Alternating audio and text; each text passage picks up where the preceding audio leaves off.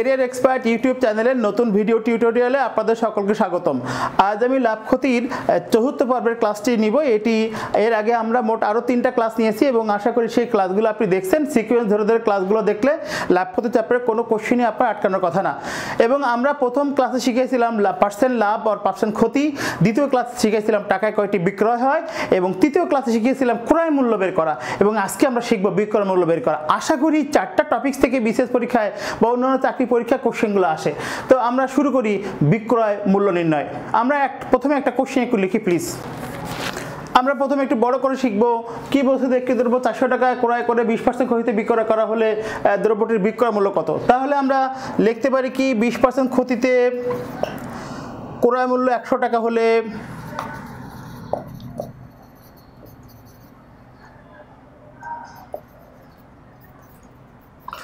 বিক্রয় মূল্য কত হবে? 100 - 20 মানে হলো 80 টাকা। তাহলে ক্রয় মূল্য 1 টাকা হলে বিক্রয় মূল্য হবে 80 ডিভাইড বাই 100 টাকা এবং ক্রয় মূল্য হচ্ছে 400 টাকা হলে বিক্রয় মূল্য হবে 80 × 400 ডিভাইড বাই হচ্ছে 100 ক্যান্সেল, তার মানে হচ্ছে 320 টাকা। এটি হলো এই প্রোডাক্টের বিক্রয় মূল্য। যেহেতু ক্ষতি হয়েছে সুতরাং ক্রয় মূল্য ছিল 400 টাকা, বিক্রয় মূল্য অবশ্যই ছোট হবে। আমরা এটা শর্টকাট শিখবো এখন। লক্ষ্য করুন বিক্রয় মূল্য সমান 100 - পার্সেন্ট ক্ষতি, 100 - পার্সেন্ট ক্ষতি ইন্টু ক্রয় মূল্য ডিভাইড বাই 100। তাহলে ক্ষতি ছিল কত? 20%। এই যে ক্ষতি ছিল 20%, 100 - 20 × 400 হলো ক্রয় মূল্য ডিভাইড বাই 100। তাহলে বিয়োগ করলে 80 থাকে ইন্টু 400, এখানে 80 হলো 320 টাকা। কত সহজ কাজ। তবে আমার বিশ্বাস এই শর্টকাট যদি মনে না থাকে তাহলে আপনি অবশ্যই প্রচলিত নিয়ম যেটা প্রথমে করছি ওটা থেকে করে ফেলবেন। তাহলে আশা করি আপনি অঙ্কটি এখান থেকে সলভ করতে পারবেন। লক্ষ্য করুন একটি দ্রব্য 350 টাকা ক্রয় করে 12% লাভে বিক্রয় করলে 12% লাভে বিক্রয় করা হলো এবং বিক্রয় মূল্য কত হবে। তাহলে একটি দ্রব্য লক্ষ্য করুন একটি দ্রব্য 350 টাকা ক্রয় করে 12% লাভে বিক্রয় করা হলো, এর বিক্রয় মূল্য কত। তাহলে আমরা শর্টকাট ঠিকই কি হবে যে বিক্রয় মূল্য সমান 100 প্লাস, আগে ছিল মাইনাস ক্ষতির ক্ষেত্রে এখন লাভের ক্ষেত্রে প্লাস হয়ে যাবে 100 প্লাস পার্সেন্ট লাভ ইন্টু হলো ক্রয় মূল্য ডিভাইড বাই কি 100।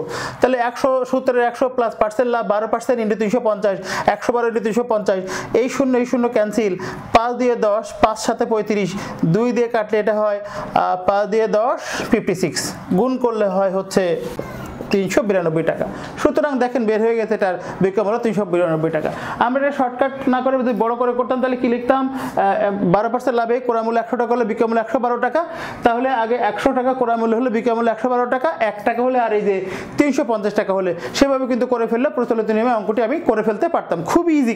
তাহলে বিক্রয় মূল্যের শর্টকাট সূত্রটাকে লিখে ফেলি। বিক্রয় মূল্য সমান হবে কি 100 ± পার্সেন্ট লাভ অবলিক ক্ষতি ইন্টু হলো ক্রয় মূল্য ডিভাইড বাই হচ্ছে 100। অর্থাৎ এই দুটো সূত্রই কিন্তু একবার লাভের ক্ষেত্রে একবার ক্ষতির ক্ষেত্রে ব্যবহার করা হয়েছে। যদি লাভ হয় তাহলে প্লাস হবে আর ক্ষতি হলে মাইনাস হবে। আশা করি সূত্রটা এখন আপনার মনে থাকবে। তাহলে লক্ষ্য করুন এক ব্যক্তি একটি দ্রব্য 1200 টাকায় কিনে 15% লাভে বিক্রয় করলো। ক্রেতা ওই দ্রব্য তৃতীয় ব্যক্তির কাছে 5% লাভে বিক্রয় করলো। এখানে একটা বিষয় কিন্তু আছে। প্রথমে এ ব্যক্তি বি এর কাছে সেল করছে, বি আবার সি এর কাছে সেল করছে। তাহলে এই ব্যক্তি যে বিক্রি করছে বি এর কাছে, তাহলে এই ব্যক্তির এর বিক্রয় মূল্য মানে বি এর ক্রয় মূল্য, আবার বি এর বিক্রয় মূল্য সি এর কাছে বি এর বিক্রয় মূল্য মানেই সি এর কিন্তু ক্রয় মূল্য। এই কথাটা খুব গুরুত্বপূর্ণ। অর্থাৎ এ বিক্রি করবে, সি কিনবে, তাহলে এ বিক্রয় মূল্য হবে সি এর ক্রয় মূল্য, বি এর বিক্রয় মূল্য হবে সি এর ক্রয় মূল্য। একটু দেখুন, আমরা প্রথমেই 1200 টাকা কিনে 15% লাভে বিক্রি করে। তাহলে এখান থেকে আমি সূত্রের মাধ্যমে বিক্রয় মূল্য বের করতে পারি কিভাবে?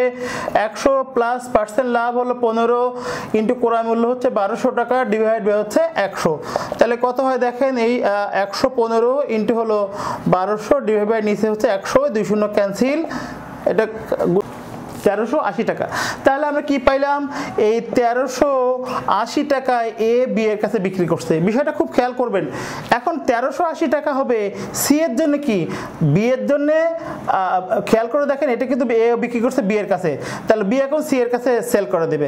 তাহলে বি এর বিক্রয় মূল্য মানে সি এর কিন্তু ক্রয় মূল্য, এটা খেয়াল করবেন। তাহলে আমরা অঙ্কটা দেখি ওই ক্রেতা তৃতীয় ব্যক্তির কাছে আবার বিক্রি করছে 5% লাভে। তাহলে সেখানে সূত্র বের করলে বিক্রয় মূল্য বের হয়ে যায়। বসিয়ে দিই আমরা 100 1300 প্লাস 5 যেহেতু লাভ 5 ইন্টু সেই ক্ষেত্রে ক্রয় মূল্য 1380 টাকা ডিভাইড বাই হচ্ছে 100।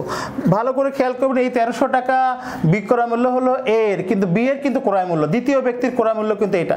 দেখো তাহলে বসাই দেন, এটা বসাই দিলে 105 ইন্টু হচ্ছে 1380 ডিভাইড হচ্ছে 100, এই শূন্য ক্যান্সেল এবং এখানে 5 দিয়ে 10, 5 21, 2 দিয়ে কাটলে 6 দিয়ে 12, 1 1 18 19, তাই এটা গুণ করলে হয় হচ্ছে। আমার ক্লাসটি যদি ভালো লেগে থাকে তাহলে অবশ্যই বেশি বেশি শেয়ার এবং লাইক দিন, এবং পরবর্তীতে আপডেট ভিডিও পাওয়ার জন্য অবশ্যই বেল বাটনটি প্রেস করে রাখুন। এবং আপনি যদি নতুন ইউজার হয়ে থাকেন, নতুন ভিউয়ার হয়ে থাকেন, তাহলে অবশ্যই আমার এই চ্যানেলটি সাবস্ক্রাইব করুন। তো সেই পর্যন্ত ভালো থাকুন, ইনশাআল্লাহ দেখা হবে আবার। আসসালামু আলাইকুম।